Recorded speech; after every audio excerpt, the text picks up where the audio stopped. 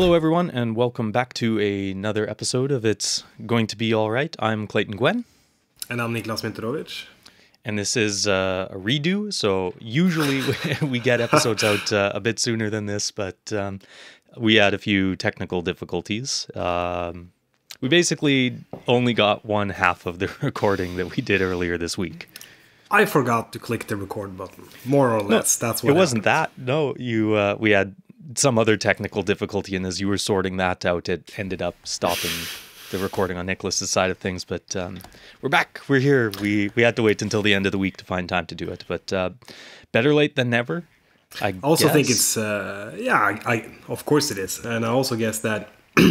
I also think that it's nice that we have some days in between, like the first conversation, because we had a pretty good conversation about this topic, and then just doing it immediately after that would feel a little bit strange. So it's nice that there's a couple of days in between, so it feels fresh again. Yeah, I've almost forgotten about the conversation and many of the major topics. So it was a good conversation, so I feel bad that we lost it, but that's the way that these things are when you can't be in the same room together.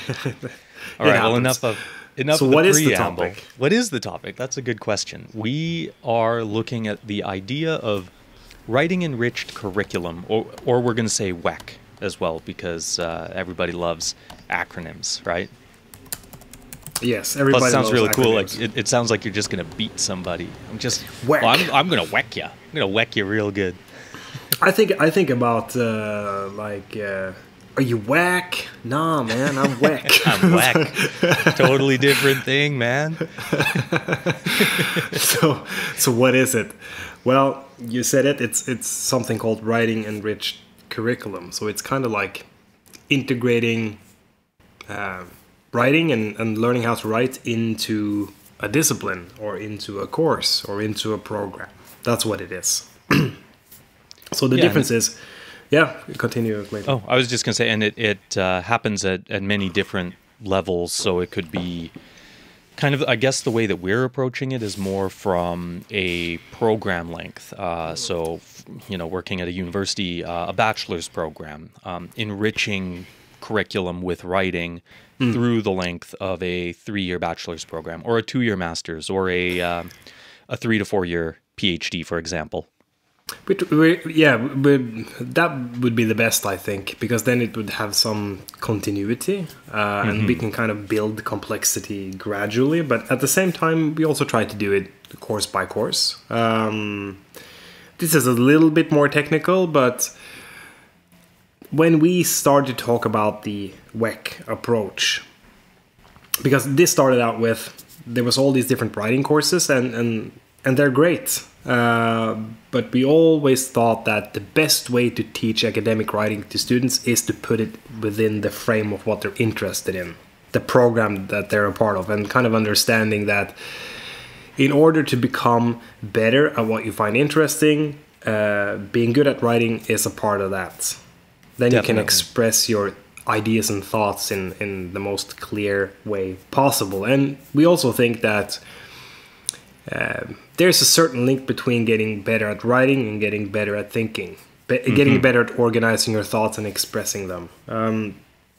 So writing courses are great, but if we could use a course, for example, as a vessel for training in academic writing, that would be the best. So we started out by me and you trying to get in touch with different professors, talking to them and trying to get them to integrate academic writing into a program or into a course with different kind of methods and approaches. And it worked with some professors and within some programs, and other people we haven't heard anything from.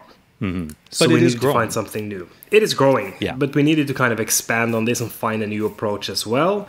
So we decided that all the students use Canvas and all the courses are in Canvas. So if we create some Canvas resources that can be moved around and integrated into any course, then that's probably the best way to integrate academic writing into whatever we find, anything.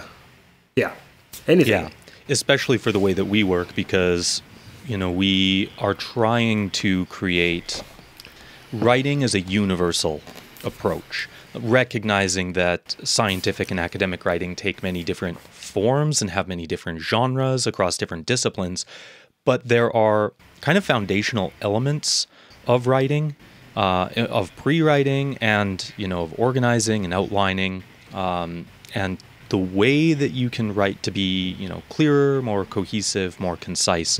We treat those as, we say it all the time, the writing principles, and we think that the benefit of having writing enriched curriculum with these writing principles is basically that we can offer resources and services in support of every type of academic writing, because we're not worried necessarily about content or format or layout so much as we are about these core principles. And you hinted at a couple things that I think are really critical as well, as to why is the WEC approach important? Well, you said that there is this link between quality writing and quality thinking, and I definitely agree with that, because I usually end up saying that the majority of the writing work that you do is not writing at all. Right? It is your research, it's problem formulation, it's preliminary research, getting general background information, it's brainstorming ideas, it's coming up with good research questions, with researchable questions, organizing your ideas as you're reading and analyzing information, forming connections and interlinkages, organizing all of those ideas into something that can become writing. And I would say that there's a lot of focus on some of those skills in different courses, developing other skill sets. But then writing kind of ends up lacking, where the other part of why WEC is so important is that writing is better seen as a skill, just like critical thinking or like riding a bike. Let's say you've got a 5-day course to learn how to juggle. Okay, well, what can you really get across in 5 days to teach somebody how to juggle? You can give them a couple of basics, but then it's ultimately, are they going to practice juggling every day? Are they going to go and learn new advanced juggling techniques? Do they have the motivation? Do they have a reason to juggle as well? So let's say you take a juggling course on the first day of clown school, and you go through a 3-year clown program. And then in the final examination, in your final thesis, you have to demonstrate your juggling skills. But you haven't practiced juggling since your intro to juggling course, 3 years ago. Are you going to be that good at it? Probably not. Probably not. I mean, maybe the clown analogy was not the best one. But I think the point is that WEC is also something that's really critical for a lot of disciplines that don't have a lot of writing as part of course assignments through a program. So you can't assume that a one-off, one-semester writing course is enough to teach everybody how to develop these skills and obviously interlink them with the other types of research and critical thinking skills that they're developing through the program as well. Sure, and back to the juggling analogy, because I mean it was pretty funny and kind of fitting. The thing is that you need to, if you want someone to be good at juggling, after a course like an introductory course, then you have to integrate juggling into any other things, like but can you balance on that thing while you juggle, or you have to do it like that. You have to make it a part of what the clowns are supposed to do in different contexts. That's how you get better at it, and that's how you kind of apply it to different scenarios. So it's embedded and constantly being enriched. And if someone is if like the master clown is looking at you and are supposed to evaluate your performance, then they are evaluating how good you are at performing some kind of trick, and you're juggling at the same time. And it's the same thing with writing. So if we integrate training in academic writing into a course, then you could always evaluate the content. That would be program specific, but you could also evaluate how it's communicated, and that would be how it's written. That could be done at the same time. So there's a lot that goes on in this process around the idea of writing enriched curriculum, because it isn't one activity, and it's not something that is just done by one party either. And that's why, we have such a focus on it with what we do at the Writing Centre, because the Writing Centre is really like a skills development specifically around writing skills for students. But we're also trying to be able to reach out a bit further to work with professors too, because part of it is the final product that you end up needing to deliver to, say, get a master's thesis to get a master's degree or a Ph.D. Title of a doctorate. You have to write a thesis of some sort. And, there need to be clear expectations for how that will be assessed and, the quality of it. But there's a lot of kind of missing steps in between that I often see as taken for granted. Yes. And to realize that, professors have a lot to do. How do you further integrate writing to enrich curriculum? And I think one of the good starting points is to kind of consider that you can't just expect the students to know how to do this stuff. I guess that was a big point of what we had talked about when we first tried this, is there's almost an expectation that I've experienced at university, talking to professors, talking to students, being a student, working on the side of professors as well, that students should just be expected to know how to do all of this stuff. You come to university to learn knowledge around a specific discipline, around certain methodologies, and to apply what you already know to just advance your understanding of things. But I think there's been a big change in a lot of education, and a case in point would be story time. Before I came to Norway, as I've mentioned in some previous podcasts, I was working at a language school. I've got my education and professional background in second language acquisition, teaching English to non-English speakers. That's why you're so patient with me. That's probably why I ended up marrying a Norwegian as well too. Yeah. But I was talking to some friends' parents about what my job is and what my education was, and they said, "Oh, well, you must be so good at grammar." And I said, "No, actually, like that's kind of one of my weak points. I'm still really learning a lot of English grammar." And they said, "What do you mean you're learning it? Don't they teach you that in school?" No, in elementary school, in middle school, in high school, the focus where I went to school was not on grammar, not on punctuation. It was around being able to string together good ideas, to think critically. And, I had to learn a lot of this stuff that was just natural for, my parents' generation, that they knew because they were educated in English grammar. So these sorts of changes. We had the opposite thing here. So I remember when it was more focused on grammar when I was in primary school, both in English and Norwegian, but not really that much on critical thinking. So we had a lot of group work and stuff like that. But I can remember having grammar tests and stuff like that when I was a kid. A lot of that.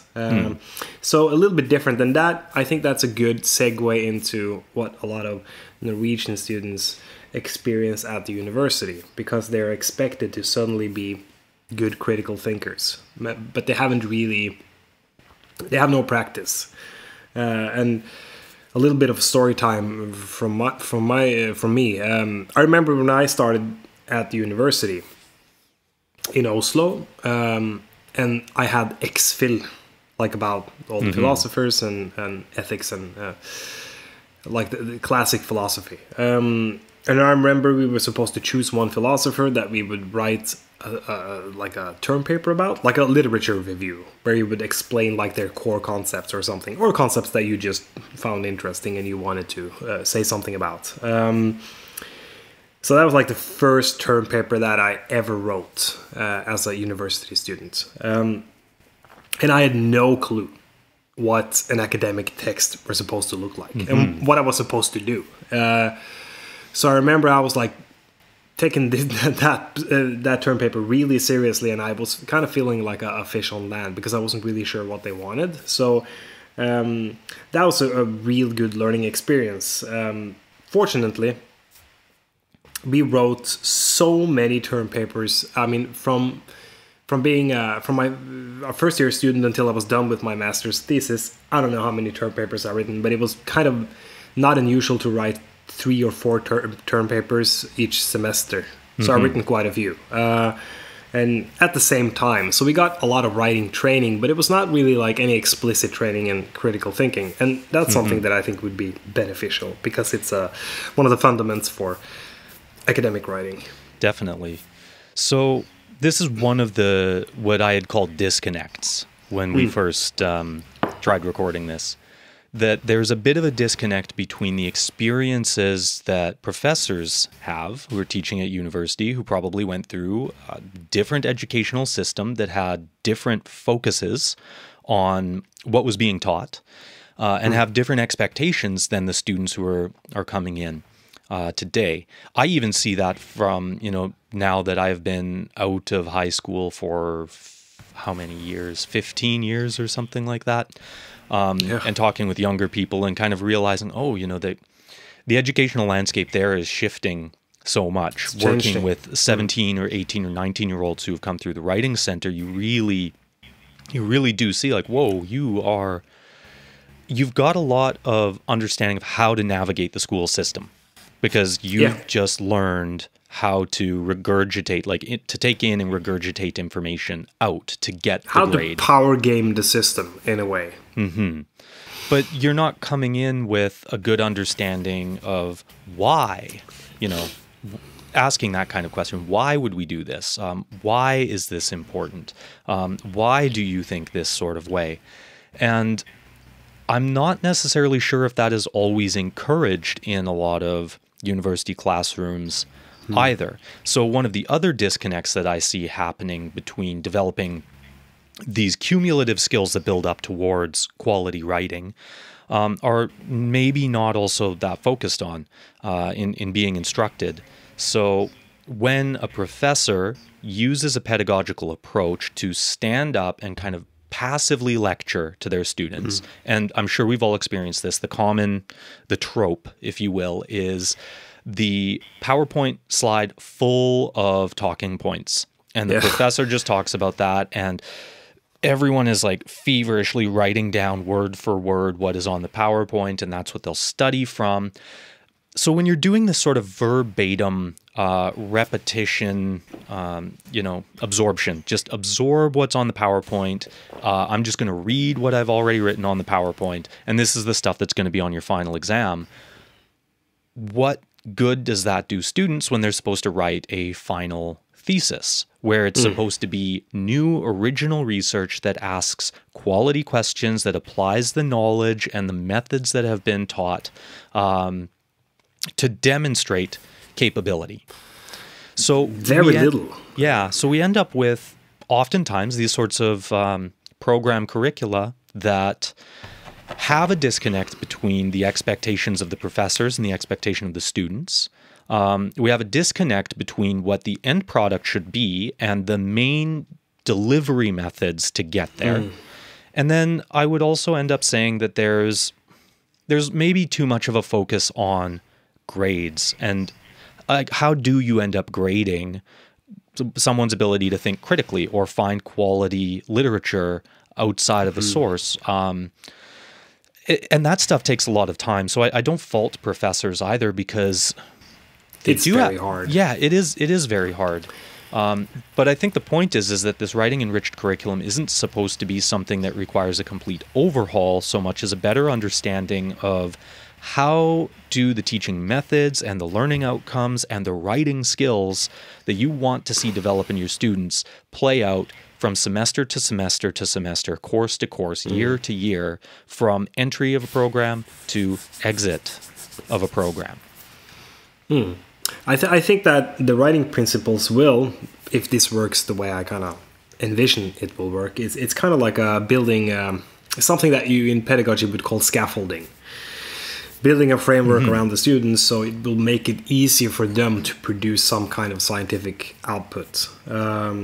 So if they know how to write the sentence, know how to write a paragraph, know how to express their ideas as clearly and as effectively as possible, that will help them stand on their own feet at some point and hopefully also produce ideas that are novel to a certain extent. But it takes some practice. And I just think that mastering the medium of communication, writing, is an integral part of that. Yeah, you can't really avoid it. No, I would even argue that writing is so overlooked because a lot of people think, students and probably professors as well, think that, well, we just need them to be able to write for the final assignment or the final essay exam or their final thesis. And there's a lot of students who are going around thinking, oh, it's so silly. Why bother with writing at all? Like, yeah, you just have to do the thesis and then you're done. You're never going to have to write again after that. Well, you're going to have to write every day. How many people actively pick up the telephone and call each other anymore? And, I grew up in the telephone calling generation shortly before it was surpassed by the instant text message via internet. The MSN Messenger era. So we're moving so much more towards communicating through writing again, as opposed to necessarily always calling people up. And I think no matter what job you're going to have, you're going to have some form of written communication. Emails to colleagues, reports that you might have to end up writing, budgets that you'll have to end up producing, pitches that you want, whether you're pitching it to a company or you're an entrepreneur, receipts that you're going to need to make, and understanding like what is important and what needs to fit and how do we get it all in there and how do I make it as clear as possible so the client or my colleague doesn't end up misunderstanding me, Think about it this way. Like, most people that listen to this podcast are students at some university, for the most part NMBU. All of you are going to end up in a job which will include lots of writing. None of you are going to be carpenters or digging ditches or something like that. Then you would never listen to this podcast. I'm not saying that there's a carpenter here and there that has been listening to an episode or two, but that's not our main audience. So all of you is going to communicate your ideas by writing emails, by, proposing different solutions to things, sending your boss, a page of text where he wants you to make a draft of some kind of structure. That's what you're going to do. Even it doesn't matter if you are going for a scientific career, working as a researcher or a lecturer, a teacher, you're going to work with writing. That's the main medium, except for talking. But being good at writing will also help you being good at your oral presentation skills, being good at talking, presenting your ideas in front of other people.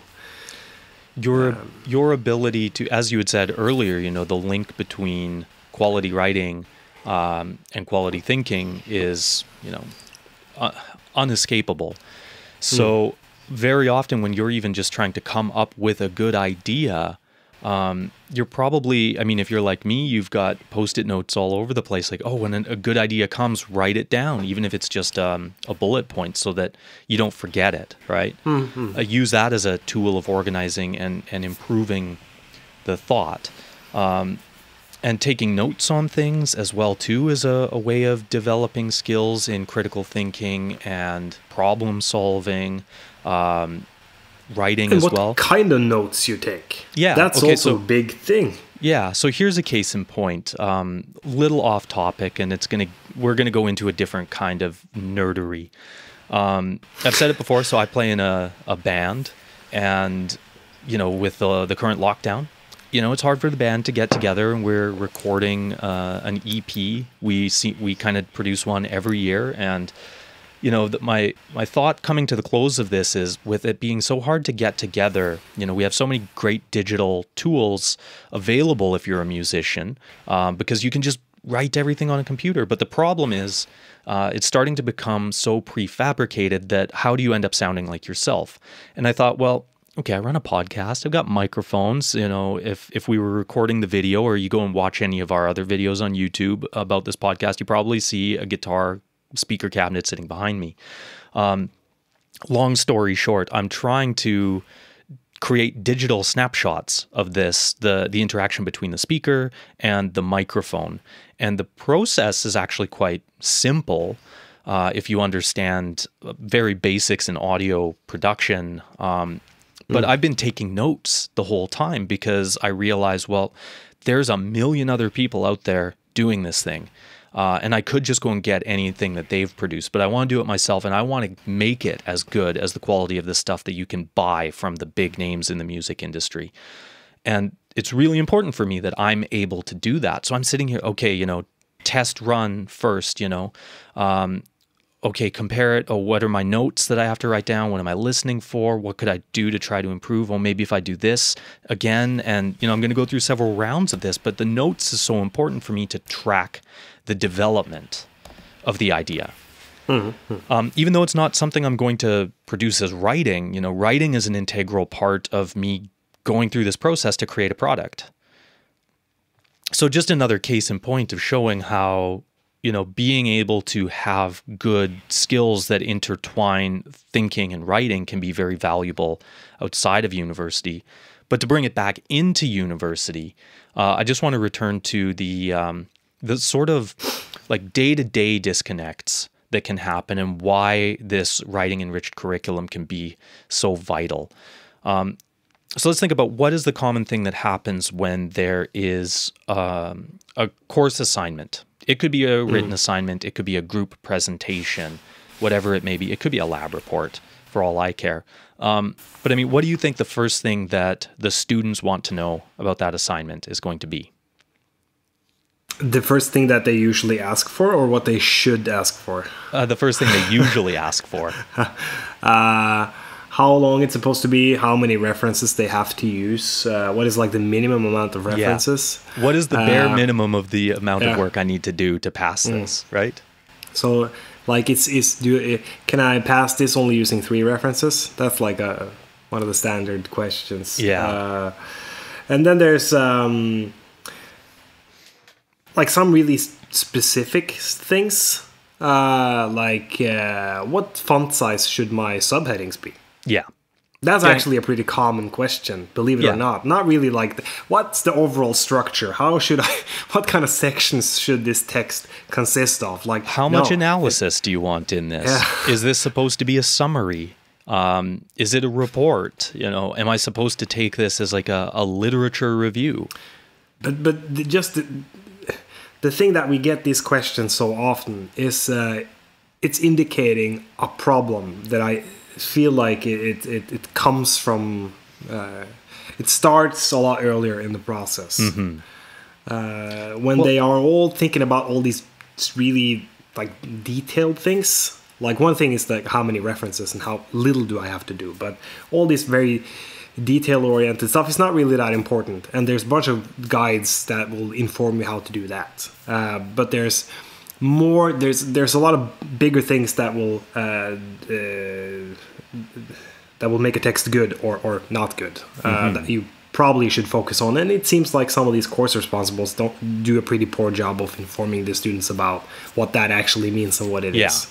So that's another disconnect that happens, right? That this would fall under the category of expectations that I had talked about earlier. But the student's expectation is, what do I need to do to get the grade? And the professor's expectation tends to be something quite different than what they're asking. So I've probably said this before because we've now been podcasting for a year or very close to a year. Yeah, over a year. Over a year. We did the first podcast before the lockdown. We had one podcast that was recorded in the studio. Woo! Happy 1 year anniversary! I don't even know when that happened. No, me neither. Just we're like a sign of getting so caught up in this. Yeah. Okay, but we're like an old couple that forgot our, our anniversry. Like, what do you call it when you've been married for like 50 years and you're just like, oh, did that happen? 50 years? Yeah. Wow. Cool. High five. But all right. Okay. Well, cool. But where was I? Talking about the disconnect.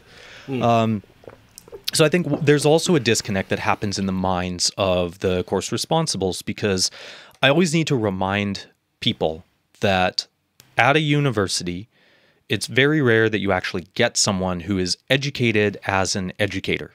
You're being educated by people who have been educated within their specific scientific discipline. They're a researcher, of some kind. You know, they're a microbiologist, they're an organic chemist, they are educated as an urban planner. And there's very different methodologies and thought processes that go on there.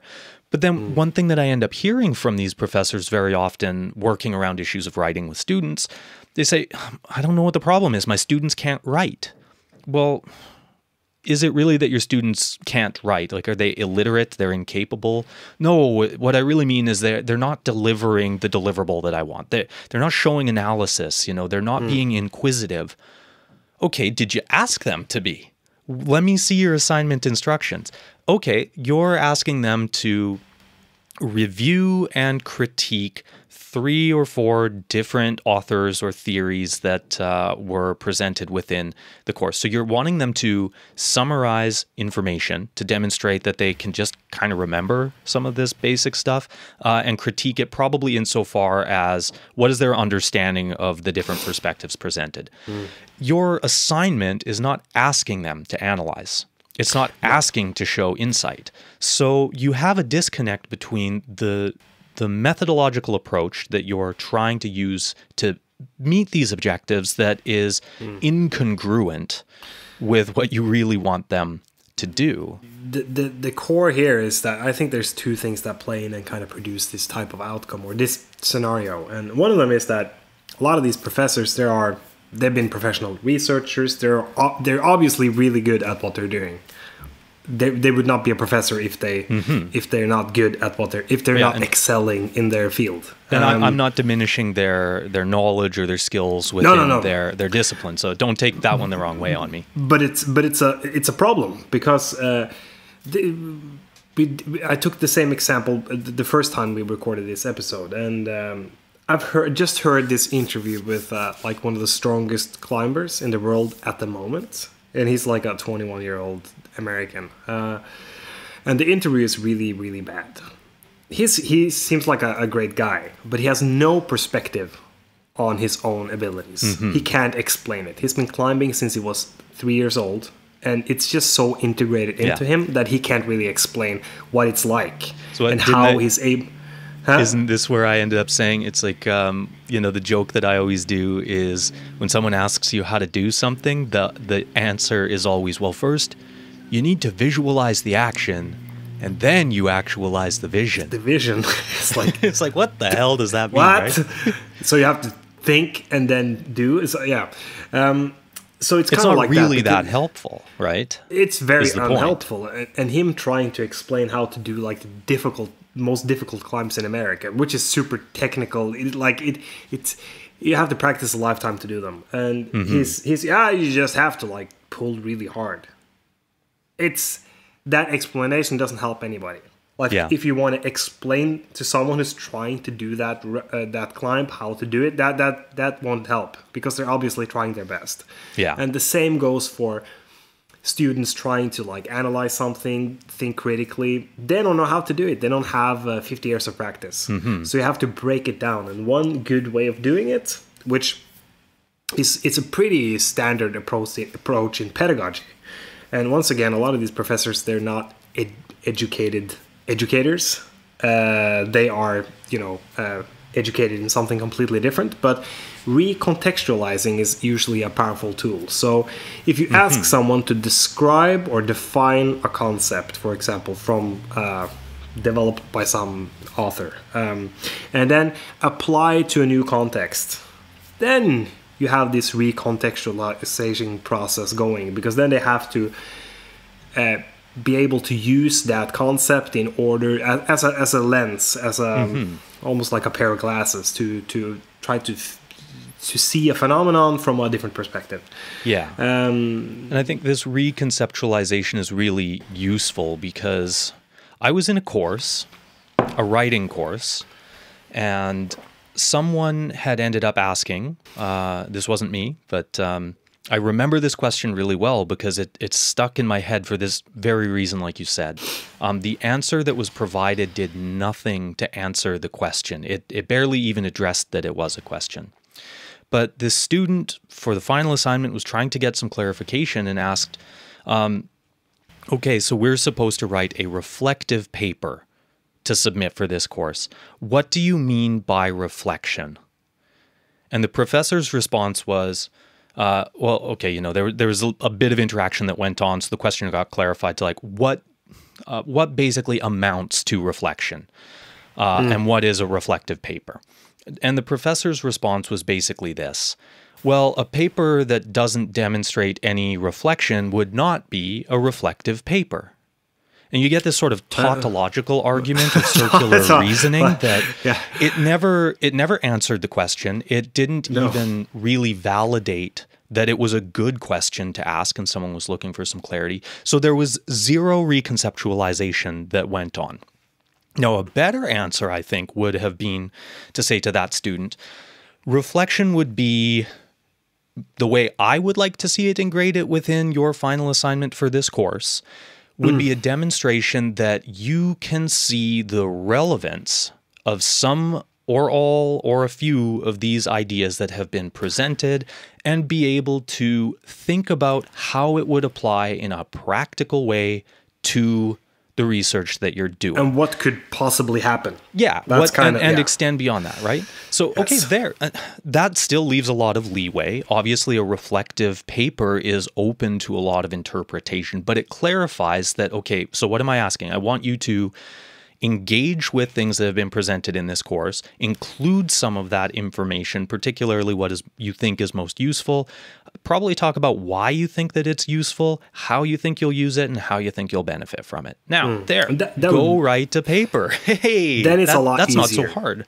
But that lack of reconceptualization is a big problem. And I think that also ends up stemming from, just like you say, maybe not necessarily even knowing that you're poorly communicating your expectations to your students. And good teachers and trainers, they would do this all the time. Like, okay, just let us take an example here. If I want to explain... That's exactly it. Sorry, I didn't mean to interrupt for any other reason than saying, but because you said, let me give you an example. You're recontextualizing the idea. Exactly, and that's what you should do. So pay attention. Okay, so now for the example. Sorry. Now for the example. If I am supposed to try to explain to a carpenter how you could use different concepts in the social sciences to analyze something and create a conceptual framework, think about it like a toolbox. Okay, what kind of tools do you need in order to fix a lamp? You open the toolbox and you pick up what you need. You need this screwdriver, you need that, you need a clamp or tongue, what is it called, wrench. You need different things. So you only pick the tools you need because you don't need the whole toolbox. And then you go and you fix your lamp. And that's it. That's what it's like using different concepts to analyze something. You have to pick concepts that fit the phenomena. There's no reason to, introduce every concept in the world because that won't really help you anything. So another thing, let's say climbing as an example. If I want to introduce a person from a different sport into climbing, let's say from football or from dancing, or I could always this move is kind of like, you have to put your heel on the side just like you would do when you do that kind of movement in dance. Oh, okay, then it will be easier for them to understand. You will compare it to something that their body is already used to doing, or describing it using terms that they're already used to when they're thinking about what they're interested in. So the idea of the toolkit, I think, is a really useful one because using the right tool for the right job can be very beneficial. And I think that a tool that you can end up actually using that is beneficial both for the students in a class as well as across an entire program curriculum is Bloom's taxonomy. And we've talked about this before in more detail, but a quick rundown of it. How does Bloom's taxonomy really work well? I would say starting across a curriculum, it's a good tool because professors for that program have to try to establish where along the taxonomy these certain critical knowledge skills are developed. So those skills are basically at the lowest level, remembering, then understanding, then applying, then analyzing, then evaluating, and then finally creating. So you could take this and say, hey, by the end of the first year of a bachelor's, we want students to have a full understanding of the important concepts, theories, etc. That's relevant for this course. Okay, second year, we're really going to start building up their ability to apply that understanding, to use it in new situations and draw connections across their different ideas, starting to get closer to forming their own ideas. Then by the time they reach the third year of this program, we want them to be able to evaluate things, that they can make a justified stance or a decision based off of all of these other sorts of knowledges that they have. And then when they come into their master's, for a 2-year program, they're well primed. So we can keep working on grooming this evaluative skill. And, every step along the way through a program, you're kind of reconceptualizing because you're always reaching back. Okay, hey, you remember from last year, and oh yeah, I remember that. I understand it. Okay, good, because now we're going to apply it. And you can kind of work your way up that way. And then that's one way to do it. But another way to do it also is by focusing on, let's say, 3 concepts.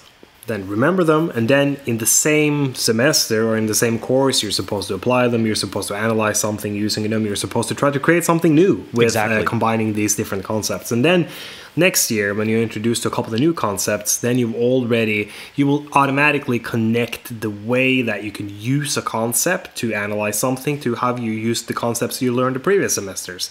So that will make it easier for you to kind of internalize the new knowledge because it will fit very neatly with something that you already kind of accustomed to do, or that you trained to be able to think in those terms. So that's also another way to build it. The point here is that there is power in kind of taking that internalization process really seriously, because it's all about trying to connect some kind of idea that I want you to remember to something that you already know.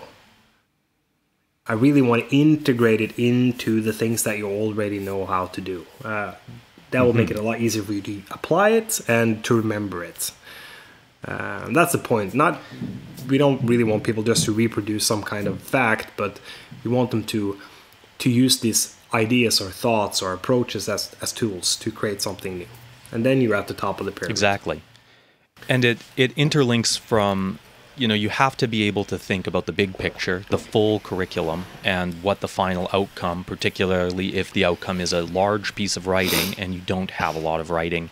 How can then in individual courses, these concepts, these ideas, ways of reconceptualizing, and then also ways of developing writing skills be integrated at the course level? And this is where I also find that the Bloom's taxonomy is really good. I'm going to share this resource. I know we're not putting this out as video, so if you're on YouTube expecting to see this, I'm sorry, we don't have time right now to be editing a lot of videos with other things we're doing, so I'll just provide a link. But it's a very basic image developed by Evelyn Bailey. She calls it the levels of critical thinking, and it applies Bloom's taxonomy and the remember, understand, apply, analyze, evaluate, create, but links it with actual forms of writing that can end up taking place. So this is where I think it comes back to become a very useful tool for the individual professor. It doesn't take a lot of work, but thinking about what are your expectations, what do you want students to produce by a piece of writing in your course, and being able to understand that the assignment you ask them to do is linked with these different levels. So, for example, if you just do kind of an expository or a personal narrative, like say a reflection paper, basically all you're really asking for people to do is recall events or orders of things, just repeat facts. You're not asking for much more beyond that. But if you move it's like a quiz. Yeah, but if you kind of go in and move towards, say, like a literature review or a critique, you're starting to ask people to then explain, like identify important ideas or theories or concepts, explain them, report on them, give a description. You can move a bit further up and kind of deal with more abstract ideas, or you can ask for analytical papers then, where you're actually asking them to differentiate or relate or compare and contrast different ideas, different theories, different methods. And you see, we're slowly moving up in levels of complexity in what we want students to develop. You get to the evaluative stage, and Evelyn says that that's where you start doing more persuasive forms of writing. So this is where you're actually getting argumentative papers, position papers, recommendation papers that are, actually requesting that something should change based on the research that has been done. And then you actually kind of get to the scholarly level of writing at the top of Bloom's taxonomy, which involves your ability to synthesize, to form original hypotheses and test them and form arguments to support the validity of those research questions or hypotheses, and to analyze and kind of work your way back down all of those steps to understand why it was important that you did this and that you applied the correct method and analyzed the results and analyzed the work that you did, exactly what you'll do in a master's or a Ph.D. piece of research. What worked, what didn't work, and why didn't it work? Or why did it work, and why can we trust these results? So a simple tool like this is a great way for professors to reconceptualize their assignment instructions to ways that actually give information very easily to their students as to what they really expect. But that comes down to understanding the format of a paper. What is it precisely that you want students to do so they have a tighter framework to work within? I mean, what you start with when it comes to the Bloom's taxonomy is kind of up to the course responsible and what they find to be the most fitting for the project they want the students to work on. But what I do find really important to address in this particular episode is, we talked about this a little bit, like 20 minutes ago, but it's examination forms. And then what you expected to do as a master's student when you work on your thesis. If you only have in-school exams, and then you have to produce a master's thesis, you're in trouble. Because you're not, we talked about this a little bit in the first time we didn't record this episode, that in an in-school exam, you're there for like 4 hours and you just try to, just regurgitate as much information and facts as possible in 4 hours, and then you're out of there, and then you get a grade. How is that even relevant to real life? Like, I've never been in a situation where probably not. Now you have to write something in. I've had deadlines which have been relatively short, but nothing like that. And then it's usually producing some kind of new idea, or solving a problem. Not just like say as much as you remember about one specific thing in 2 hours. Never gonna happen. Yeah. So what skills are you really teaching students if that's the expectation? You're teaching them how to find information that is just factual, that can be quickly memorized and written back quickly again. Forgotten. And then easily forgotten. We're training people to become really good at pub quizzes, but we're not really training people to think more critically. And that's almost the problem that I hear a lot of the time professors say as well too, is like, people aren't internalizing this. Well, yeah, but what emphasis have you given them, or what impetus is there for them to really internalize this? They just need to know what they need to know to pass the course because of the way the course is designed. Yes, so the course is poorly designed, and it's even worse when I know people that have had exams, and I've also had an exam like that once. That was you only had a couple hours, and then you were supposed to answer a bunch of questions, and suddenly there was a stress factor involved. So then the exam was more about how good you are handling under stress. A stressful situation than you are at under pressure. It's kind of like that. Yeah, exactly. If you can manage under pressure, you're going to do pretty good, right? And how is that relevant to the job that I have now? Yeah. Sometimes I'm under pressure, but it's nothing like... It's not a 4-hour time crunch. In 60 minutes. And if you're going to be what do you call, in Norwegian it's flyveleder. It's the one that it's in the tower at an airport. And they the flight keep track controller. of the traffic. Yeah. Yeah. Then you're under the pressure. air traffic controller, yeah.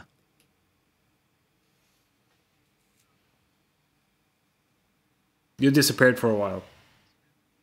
Okay, sorry, yeah. Air traffic controller was the last thing I said. Yeah, air traffic controller. So then you're under pressure. Then you need to pay attention, and they only work for like, I don't know, a couple of hours or something, and then day's over because they need to be so sharp all the time. But you know, most jobs are not like that. So for jobs where that is a requirement, then you should test it. Most definitely. For a job as a researcher in a laboratory, not really. It doesn't. I mean, it's not relevant. You're going to train the students in handling a situation that is very unrelevant to writing a master's thesis. Then it's stress on a completely different level. Then it's like a year of stress, long-term stress, not short-term stress. Yeah, exactly. So that's the difference. And yeah, no, I also want to just preface this next bit by saying we're not sitting here, shitting on professors, because there's a lot of good ones. What I really want to stress with this is that there is a difference between criticizing a person and their capabilities and criticizing a design of something. So this would fall under the same sort of thing, that it's different to criticize an individual person for acting a certain way because of their religious beliefs, or just hating on that person because of their religious beliefs, compared to all of the problems with the associated institution. So it's the design that we're really focusing on here. So it's more the system, and like I can understand it, because if you don't have a background in pedagogy, and even if you are really passionate about teaching, you just might not be aware of a lot of different ways that you can think about what you're doing, or you might not be aware of kind of the implicit assumptions that you end up having. And here's a good thing that I think you and I do is when we give workshops or lectures or webinars, you and I are always sharing back and forth. Hey, am I communicating this idea clearly?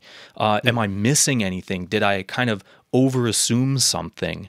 And it's so important that we have that contact, so that what we do and present is more robust, that it's more holistic, and it answers a lot more questions. I agree. And it's really hard to know how many professors are having those conversations with each other, who are linking, well, this is what I'm teaching, and these are how I'm teaching, and this is the assignment instructions that I'm giving.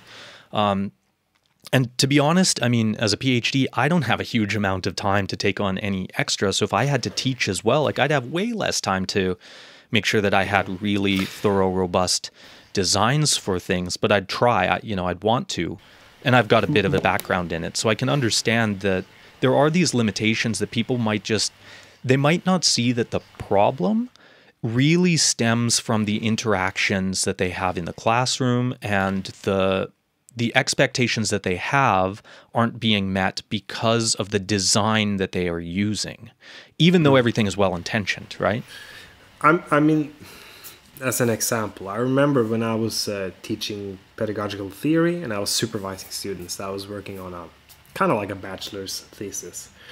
And we would have a meeting, and I would give some suggestions on how to construct a theoretical framework and what to use and which concepts that might fit their project and so on. And I was trying to explain how they could kind of apply it. Then they like, hey, could you read through this? And they gave me, let's say, a 10-page or 15-page manuscript. And I would read through it, and then I would kind of like, wow, that's how you understood what I told you. It's like, this is a complete misunderstanding. But it's, to a certain extent, it's on me, because if this is a phenomenon that just continues to happen, then you need to adjust. So if there's a professor that is, or some kind of course responsible, or a teacher that is complaining about that the students can't write or something, and they see a lot of the same tendencies repeating itself, then you probably need to change your approach, because you are the one who are You're the giving constant. them. Yes, right? You're the constant. Exactly. And you're the one who is supposed to give them knowledge about how to do this. So if you're constantly seeing misunderstandings and all that, you need to change your approach. And a change in approach. Okay, so now I want to speak to any students who might be listening, be you bachelor, master, or PhD. The change in approach for you is sometimes to just go and speak with someone different. You know, we've talked about this before, the importance of talking about what you're trying to research and write about to someone who's a non-specialist, but also to come to the Writing Centre, because one of my most memorable experiences was with someone who was, I can't remember exactly the discipline that they were in, but they came in and saw me maybe only 3 or 4 times. They were a Ph.D. a couple of years ago, and they were just under so much stress. You know, they've got to get their CUPPA done. The program is coming to an end. They still had publications that they needed to finish writing and submit before they could put it in the CUPPA, and they were just all over the place. And I said, okay, well, what's your supervisor doing to help? He says, I need to just get these things written. And he said, go to the Writing Centre. You know, it seems like they help out with stuff like this. I don't have the time for you.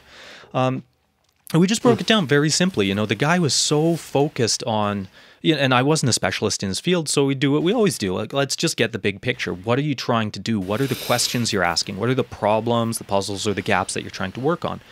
Okay, well, when you say it that way, like, it's no wonder you're struggling with this. You're trying to write about 3 interlinked but kind of different things. So if we break them apart, can you take the information in here that focuses on the problem that you're really trying to deal with, and then can you find the stuff that is like a byproduct of trying to find an answer to that problem and realize, oh, well, we have a problem, but when we research it, we don't really have enough information. There's a gap here. So you can't solve the problem until you've filled the gap. There's 2 papers, just split them and find the information related to each. And he says, what, like, huh? I can't do that, can I? Try, see what happens. Sure you can. He came back 2 weeks later and said, man, this was amazing. Like, I now know what I'm trying to do. I've got these 2 papers. Great, now we can actually help you to get through the aspects of writing. Like, the organization and the approach that you were trying to take was just so convoluted and befuddled. And you weren't really getting a lot of help because everybody around you is like too much of a specialist in the field to see the bigger picture of what you're actually trying to accomplish. And that's another pedagogical tool. You know, I have been actively working and promoting that idea of how are you framing your research? Because if you can identify it as one of those 3 things, if you can answer, you know, the big 4 questions that we're always talking about, what, why, how, and who, that kind of stuff is just totally missed in most university education. I've never, ever had a class. For the most part. This is all stuff that, you know, we've developed at the Writing Centre and use because it works. It just brings people back to basics sometimes. Sometimes I'm getting really surprised because what, why, and the how was something that I think I was first introduced to it in high school, I think. Junior high at some point in like history class or something. Can't exactly remember the situation, but that was like the first time that was kind of like a method or an approach that we used in order to write, to create a project, I think, about... Wasn't it like what, why, when, where, how, who? Yeah. And I think it was something about... along those lines. And I think it was about like some kind of conflict in Europe during the Second World War. Anyways... When I introduce students to the what, why, and how and the problem, puzzle, gap, when I'm lecturing, a lot of people are really surprised. Like, oh, I haven't thought about it like that. Because they start out at such a higher level of complexity. So they kind of, they confuse themselves. They don't organize their thoughts. And they end up having this kind of, what you have been using, you've been calling it organizational block. They're supposed to sit down and write. They don't know what to write. Usually called a writer's block, but it's an organizational block because they don't know what to write. So a WEC approach will start out with introducing these like main concepts that will help you in the pre-writing stage, all about organizing your ideas, what fits, what doesn't fit. You can, and that's kind of like a big part of that stage is critical thinking. How is this, like, how can I construct this paper? Why is it even important that I research this topic, right? And how can I solve the problem? And then the writing specific things comes in after that. And then it's all about like sections, sentences, paragraphs, you know, clarity, word choice, that kind of stuff. And it seems so basic, you know, when we sit and talk about it this way. And maybe that's just it. Some of these very foundational elements that build towards writing are neglected because they're taken for granted. That's what we it is. It's operate under the overlooked. assumption that everybody just knows this stuff and they know that it's expected of them. And if you just came out and were explicit about it in your class, in your course, in your program, to be honest, all you need to go and do to see how convoluted some of the learning objectives are is go read up on a course description when you're trying to look through a course catalog as a student. And, sometimes the objectives are not really all that clear. Okay, you're supposed to walk away with, with a better understanding or with a clear understanding of the important concepts relevant to the discipline. Okay, what you're telling me is you're asking for the absolute lowest rungs of knowledge development. We're going to walk away being able to remember some important facts that are relevant for, understanding later. I don't see that we're supposed to walk away with our ability to, have a better understanding that allows us to implement this knowledge into new circumstances where we can apply it to create new information and new ideas. I think one of the big things, we talked about this earlier, but a lot of the people that work in the university or in higher education, they kind of, at least in Norway, they expect that the students already know how to do this from high school. And when I was working with pedagogy, a lot of it was developing pedagogical approaches to high school teachers. And one of the main things that we were working on was how to train them in critical thinking and how to get them to really engage in some kind of topic and understand it and use concepts to analyze and so forth. And it's a real challenge because of many different things. This is kind of a long, complex discussion, but to make a long story short, the point is that it doesn't really happen. A lot of students, they don't get trained in that kind of thinking. So they get into university and then there's an expectation that this is something that you should master. This is something that you should already know, and they don't. And then you end up like me, writing your first term paper, don't really understand what the hell you're doing.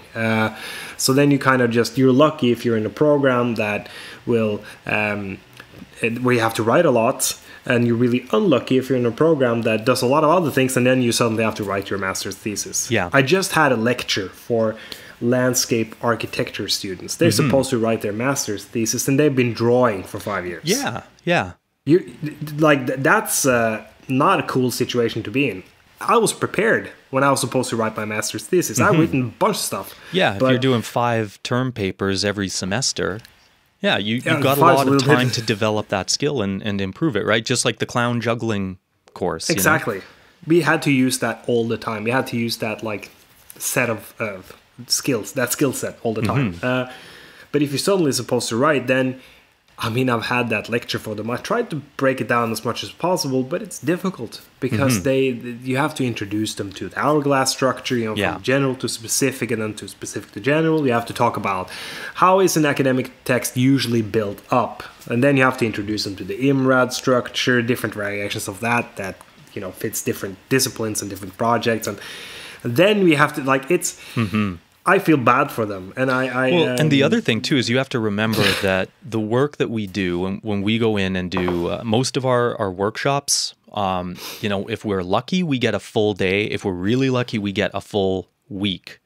But a lecture is 2 45-minute sections. How much can you compress into an hour and a half? Not very who much. knows where in the point these students are? Are they writing their thesis this semester? Are they writing next semester?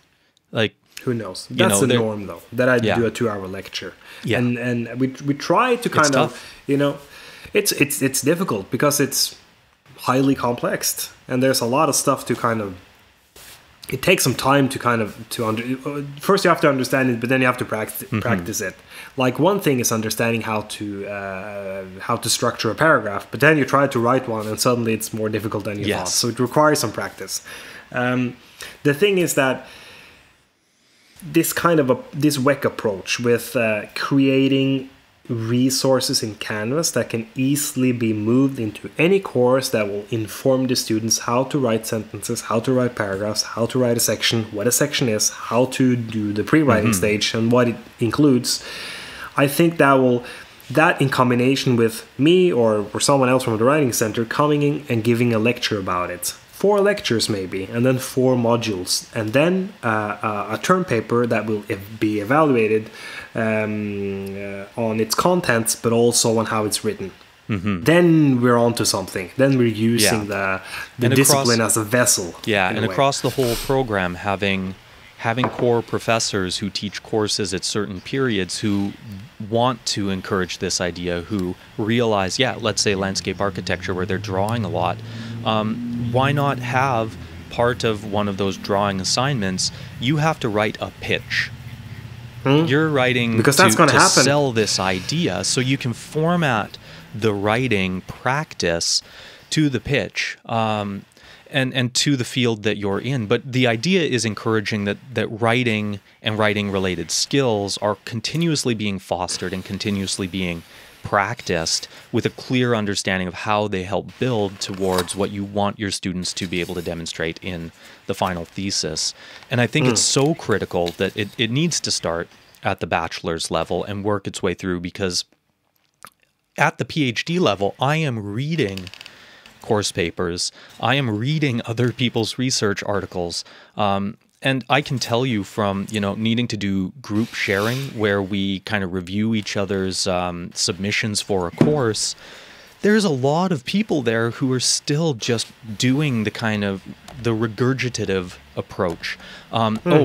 These were all of the important theories that were presented, and I'm just going to cite them and go through and kind of more or less just give a summary of what happened, when it happened, where it happened in the structure of the last 5 days of the course.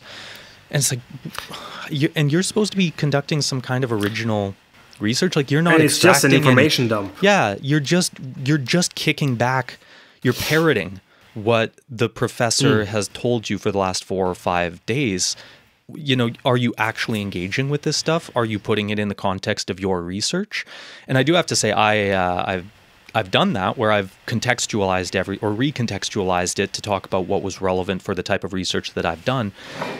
And professors were not very happy with the submission because, you didn't refer to all of the sources that were talked about. Well, that's because about half of them are irrelevant to the type of research I'm doing. I mean, I even said that. And it's kind of crazy that they wanted you to refer to everything. Yeah, so this stuff, like, it keeps going upwards. That I think that's part of the problem, is when the focus on both sides of a course is to just pass. And to just pass means regurgitate, reiterate, parrot back information that was presented. You're not going to get good research. You're not going to get good researchers. You're not going to get critical thinking. You're not going to get good writing. Or how you think you're going to master something. This is something that you probably know quite a bit about, but I remember I was talking to one of my good friends. He was learning Japanese. And we were talking about just like, what's the best way to learn a language? And everybody knows that the best way to learn a language is to move to a new country and just start to talk to people. That's the best way to learn it. You're not going to learn how to read and write, but you're going to learn how to speak. The worst way to learn a language is sit at home alone and just practice grammar.